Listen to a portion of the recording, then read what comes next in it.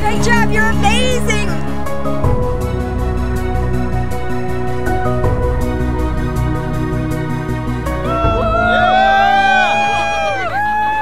We finished!